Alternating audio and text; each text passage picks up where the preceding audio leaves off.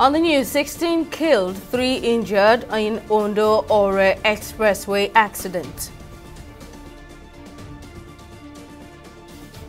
Nigerian government meets with ASUU to avert planned nationwide strike. And Interpol arrests 300 suspected Black Axe members in 21 countries.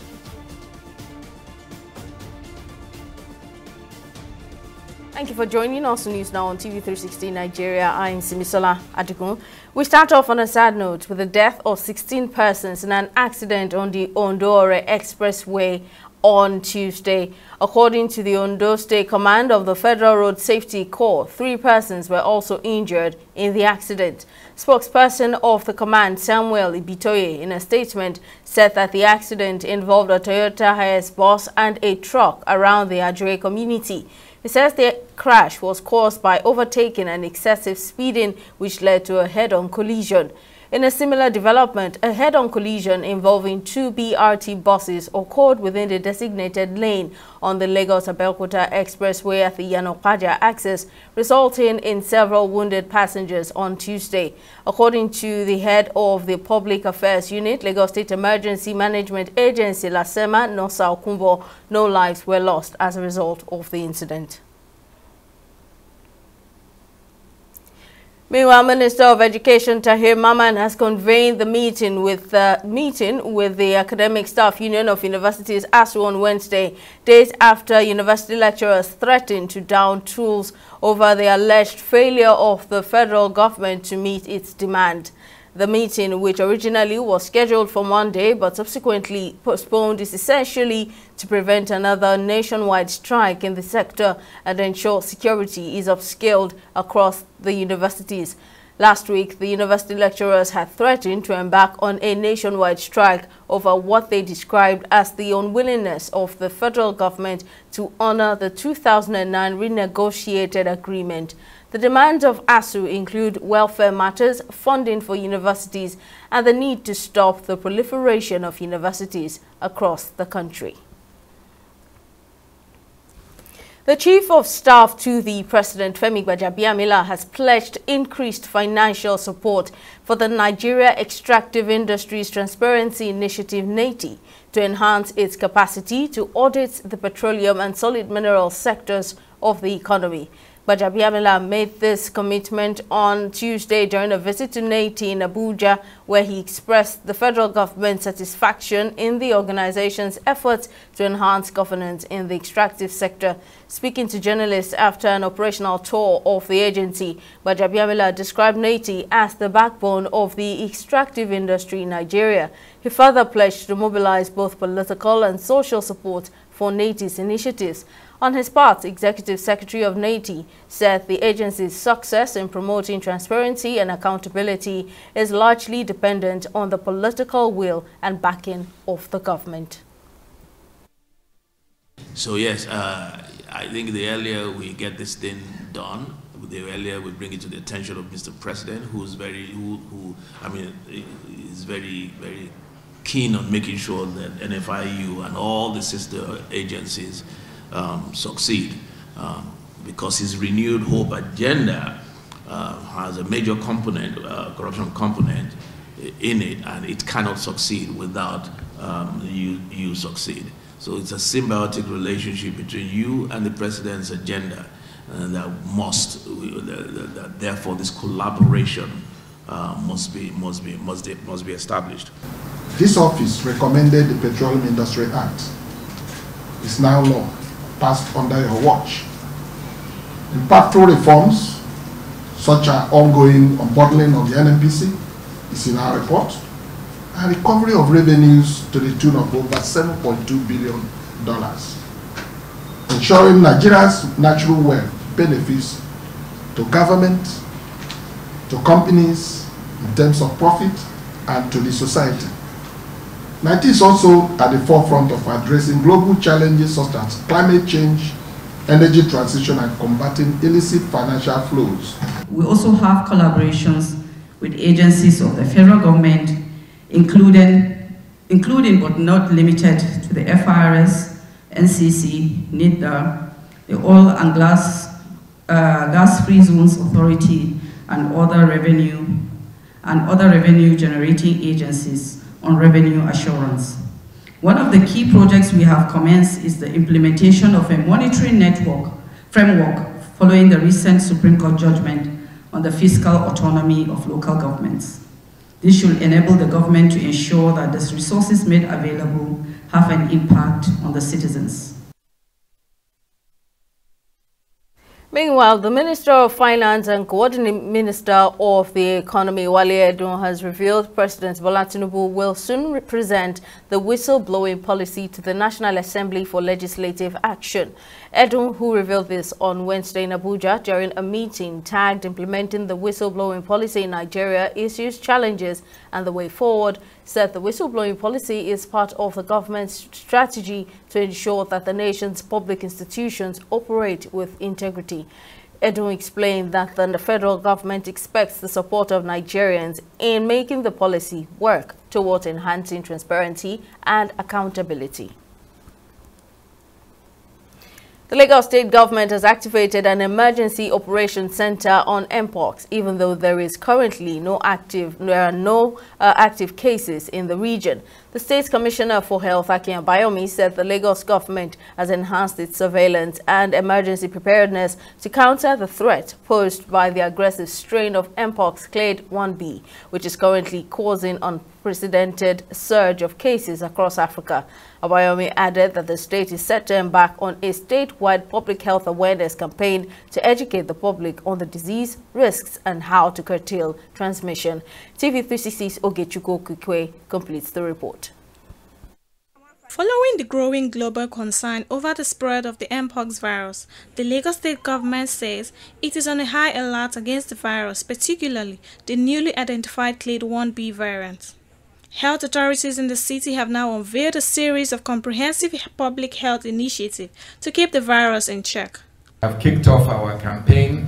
We're going to activate our Emergency Operations Center to focus specifically on Mpox Clade 1B, the strain circulating in Central Africa, and we're going to kick off a public health campaign and start to strategize on treatment options, the issue around vaccines, and setting up a local research team that will start to preemptively understand and inform the government around policy decisions on Mpox. The Commissioner of Health added that the Lagos State is taking proactive steps, drawing on its experience with past health crises like Ebola, COVID-19, cholera, and Lassa fever. According to him, these measures aim to prevent the introduction of the Clade 1B variant into Lagos, which could have a severe health and economic implications. There is no specific treatment for it, except supportive therapy with rehydration, pain management, and of course, isolation so that you do not transmit it because it's highly contagious. So if we're able to isolate you either in a hospital or at home and able to give you pain management and good hydration and nutrition, your chances of survival are very high indeed, and most people do recover. The Nigeria Center for Disease Control says Lagos has reported only one confirmed case of Mpox out of the 99 suspected cases since the beginning of 2024. The commissioner said the state is exploring vaccines options and has established local research teams to guide government policy on Mpox. It's a new vaccine.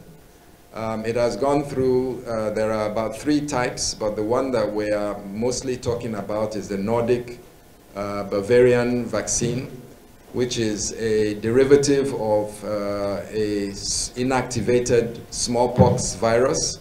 It is a well-established technology, although we have not really clinically trialed it against this specific strain that we're talking about. But it has shown protection against the other strains of monkeypox through several clinical trials in Europe and in the United States. With high population density, Lagos is particularly vulnerable to the rapid spread of the contagious disease, but health authorities are urging the public and healthcare providers to be vigilant and to be prepared to recognize, diagnose and manage Mpox cases effectively. Ogechukwu Kukwe, TV360, Lagos. The week-long activities marking the 2024 International Day of Youth in Lagos State ended on Tuesday, with Governor Babajide Sanwo-Olu reiterating his administration's support and commitment to harness the potential of young people in the state for sustainable development and a prosperous future. The governor said the theme of the International Day of the Youth, From Cliques to Progress, Youth Digital Pathways for Sustainable Development, encapsulated his belief to leverage digital technology as a bridge that would connect young people in the state to a sustainable and prosperous future. He says the state's investment in youth leadership programs is a strategic move that aligns with his administration's vision to expand sustainable development, economic growth, social stability, as well as harnessing demographic dividend. Youth entrepreneurship and empowerment. We recognize the entrepreneurial spirit of our youth and have launched programs such as the Lagos Innovate Initiative under the Lagos State Employment Trust Fund, which provides funding, training, and support for young entrepreneurs. We are also enhancing access to microcredit facilities by ensuring that our young people can turn their ideas into viable business ideas. Engagement and participation. To ensure that the voices of our youth are heard, we have established various platforms such as the National Youth Council of Nigeria, the Lagos State Chapter, and of course, the Lagos State Youth Parliament that allows for meaningful dialogue between the young people and the policy makers. On Wednesday, Mr. Governor, through Thursday, 21st to the 23rd, we had a business development entrepreneurial clinic dubbed Amplifier Business Clinic. This program, the third in the series, empowered 79 young entrepreneurs that are all seated behind you with essential skills to enhance their business and their financial strength, Mr. Governor. These entrepreneurs engaged with various industry experts, connected with mentors, and took part in a business pitch competition. Out of the 25 participants, Mr. Governor, that qualified to the participants in the pitch, 8 top finalists were selected through a transparent and merit-based process, and they will receive their cash grants today to scale their business, Mr. Governor. To address the vital need for youth empowerment and leadership development in Lagos, the State Youth Parliament, in collaboration with the Ministry of Youth and Social Development, has organized the Koshofe Mentorship and Leadership Bootcamp stakeholders aimed at actively engaging youths while addressing issues of national concern. The boot camp is also expected to empower young people to foster peer-to-peer learning and community building. Organizers of the event say such mentorship and leadership skills are necessary to unlock the full potential of young people, which will ultimately contribute to the development of Lagos State and Nigeria at large.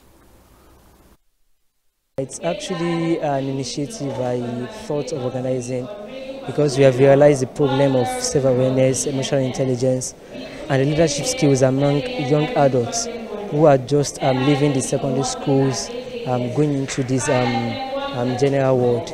So we came about planning and inviting speakers to come and speak to these students about how life is and how they can also succeed when they're out of their secondary school sessions.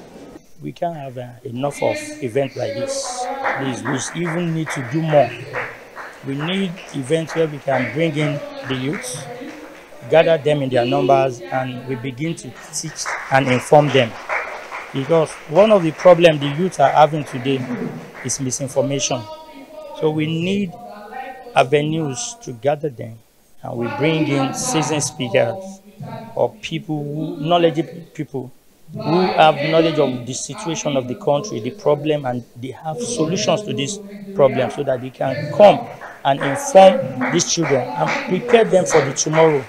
So this program is just one of many we need to keep organizing.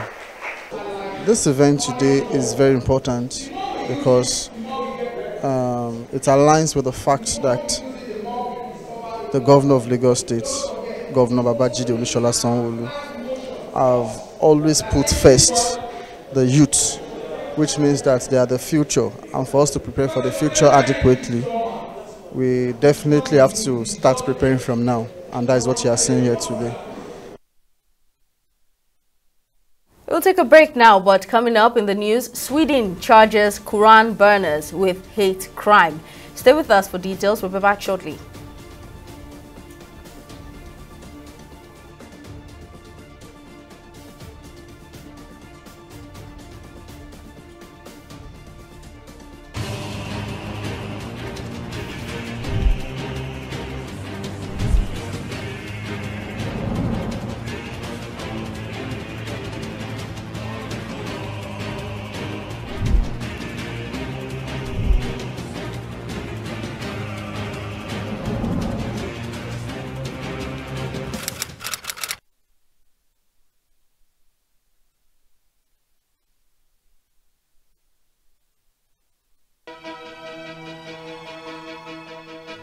Opinions are free, facts are sacred, but truth is universal. How, in practical terms, can we, for instance, de-escalate the tension? When you go into public office, you must be ready to answer to the people. We know where the enemy is. 3 places. The Lake Chad Basin, the border area between Nigeria and Cameroon, and then the Sambisa Forest. On Digi 360, we give you a complete dose of everything. Opinion, facts and undiluted truth. I hardly believe what politicians have said in this part of the world. A new Nigeria is possible, a future is possible. We delve into the issues, dissect it so that you can understand it, use it to take action.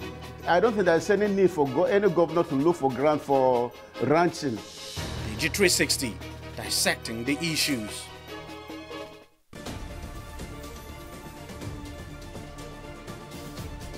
Welcome back. Here's a recap of our top stories. 16 persons have died in an accident on the Ondo-Ore Expressway involving a Toyota Hiace bus and a truck on Tuesday. According to the Ondo commander of the Federal Road Safety Corps, 3 persons were also injured in the accident. In a similar development, a head-on collision involving 2 BRT buses occurred within the designated lane on the Lagos-Abeokuta Expressway at the Yanopaja axis, resulting in several wounded passengers on Tuesday. According to head of the Public Affairs Unit, Lagos State Emergency Management Agency LASEMA Nosa Okumbo, no lives were lost as a result of the accident. We also informed you that Minister of Education Tahir Mamman has convened a meeting with the Academic Staff Union of Universities ASU on Wednesday, days after university lecturers threatened to down tools over the alleged failure of the federal government to meet its demands. Last week, the university lecturers had threatened to embark on a nationwide strike over what they described as the unwillingness of the federal government to honor the 2009 renegotiated agreement. The demands of ASU include welfare matters, funding for universities, and the need to stop the proliferation of universities across the country. In case you missed any of our news bulletins or for more updates, you can catch us on Limex World TV and AVO TV, or log on to our website on www.tv360nigeria.com. You can also follow us on our social media platforms on Twitter, Instagram, and YouTube at TV360 Nigeria, or download our mobile app on Google Play Store, Huawei App Gallery, and Apple Store. On Facebook, we're at TV360 Online.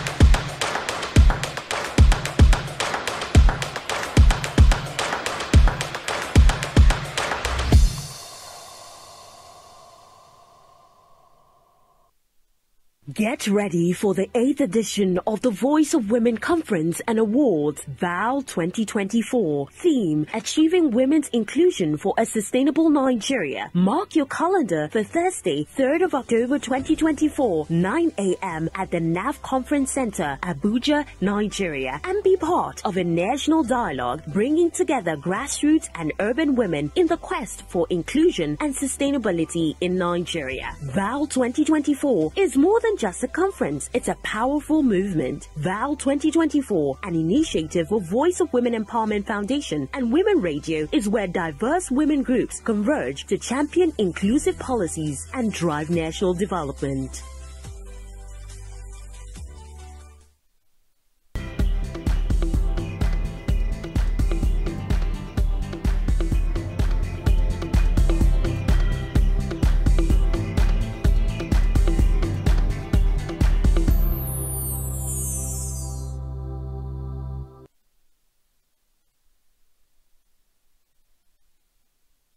For more stories in the world of business, let's join Okoyemi Owosheni, who's on standby with the latest. Over to you, Okoyemi. Thank you, Simisola. Welcome to Business News. Lagos State Governor Babajide Sanwo-Olu has reiterated his administration's commitment to creating an enabling environment for both local and foreign businesses to thrive in the state, while assuring the state government would continue to implement policies and initiatives aimed at attracting and retaining investment. Sanwo-Olu gave this assurance during the Lagos Chamber of Commerce and Industry International Business Conference Expo 2024. Speaking on his administration's commitment to making Lagos a 21st century economy, the governor disclosed that the state was focusing on infrastructural development in public transportation, the digital ecosystem, agriculture, and more to boost foreign investors' confidence and create employment opportunities for the teeming youth in Lagos State. As part of our demonstration, that we just don't want to say that we're a small state or a city state, we're building the largest logistics food security hub in the whole of sub-Saharan Africa. We see and we realize that we need to feed the over 20 million population that we have. And we say to ourselves that one of the ways to secure the tomorrow is to make sure that food security, which is one of the major security challenges that we have in the world, Lagos can build a logistics hub that can keep almost 90 to 120 days of supply on both dry and food stock. And so we're looking for opportunity and collaboration, as we complete that investment and ensuring that, we can keep Lagos safe, we can provide for the needs of Lagosians, and we can use agriculture as a strong, enabler on that. Our commitment to the marine and blue economy is demonstrated through ongoing port rehabilitation and modernization projects. We are about concluding the procurement process for rehabilitation of Apapa and Tinkam Island Port. In addition to this, we are developing more deep sea ports, such as the Lekki, Badagry, Ondo, Burutu, and Snake Island seaport. These initiatives are designed to improve Nigeria's competitive edge as a maritime hub in the region. To further enhance port efficiency, we are introducing the single window system and the port community system, which facilitates seamless business transactions and trade documentation, reducing delays and fostering transparency. We'll take a break now and be back with Stock Market Report.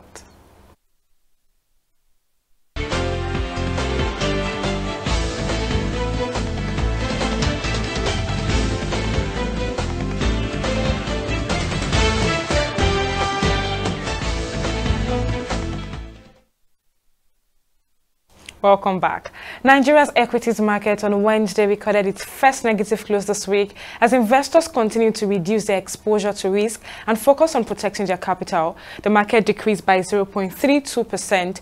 Stocks like MTN Nigeria, Tantalizer, and Jay's Bank were mostly offered for sale on the Lagos-based, causing their share prices to decrease more than others. Now, leading the laggards, Naimet International Pharma took a dramatic plunge, crushing down by 9.09% to close at 2.0 kobo. Well, Tantalizer was also not far behind as it closed at 0.74 kobo. Now, at the end of today's trading spree on the Nigerian Stock Exchange, investors were on the move with 446 million volumes of share, which swapped hands through 10,148 deals. The total market value for today was 4.531 billion naira. It was a very high energy day filled with numbers and action.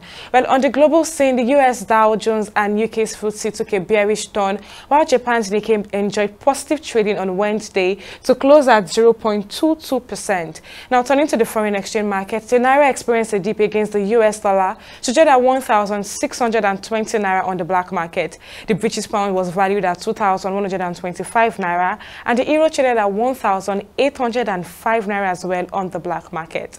That wraps up our business and stock market report. Back to you, Simisola, for the rest of the news. Thanks very much, Okwemi. And on the foreign scene, more than 300 people with links to one of West Africa's most feared criminal networks, the Black Axe, and other affiliated groups have been arrested by the International Criminal Police Organization, Interpol. The suspects were arrested in 21 countries between April and July 2024 during Operation Jackal 3.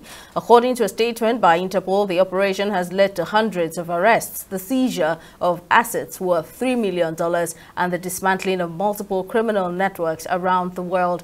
Over 400 additional suspects were also identified, including the blocking of more than 720 bank accounts. Still on the foreign scene, Swedish prosecutors have charged 2 men with inciting ethnic hatred over several protests involving the burning of Qurans in 2023, which sparked widespread outrage in Muslim countries. In a statement by a senior prosecutor, both men are prosecuted for having made statements and treated the Quran in a manner intended to express contempt for Muslims because of their faith. The prosecutor added that the men's statements and actions fall under the provisions on agitation against an ethnic or national group, hence the importance that the matter is tried in court. And on sports, diverse reactions are still trailing the recent appointment of German tactician Bruno Labbadia as the new head coach of the national team, the Super Eagles, by the Nigeria Football Federation, ending weeks of speculation and uncertainty after the departure of former coach Finidi George. Labbadia now faces the daunting task of preparing the Super Eagles for their next games, with less than 3 weeks to prepare the team for the crucial Africa Cup of Nations qualifiers and the World Cup. Sports analysts and football fans in the country say the Super Eagles have been placed in a tight spot with a manager who lacks local experience. They're, however, optimistic that with the right support, the team will win their next game against Benin and Rwanda. We can only hope and pray that the two parties coming together will give us a favorable time as a new national coach. Is according to statistics, is the 37th national coach, and few of those that come from Germany. Let's don't forget Garnacho was also a German, and other coaches have done them so well. But in terms of knowledge and profile, there's nothing. If you're going to hold on to the profile about him, if you're going to hold on to what he has done, it's obviously that there's nothing to write him about. And it's very, very difficult for you to bring a coach who has not national team experience or who doesn't have a trophy in his cabinet. It's very, very difficult. But let's don't forget that he's coming to coach one of the best teams in the world, the Super Eagles of Nigeria, and we hope that we can be a good match. It's a tough one because expectations are high, and fine, he has the experience of European club side playing, but this is an African team, and our style of play is different. More so that we have international players that come from abroad, but when they come back home, they need to change their pattern of play to suit the African thing. Now you say we are going for AFCON, right?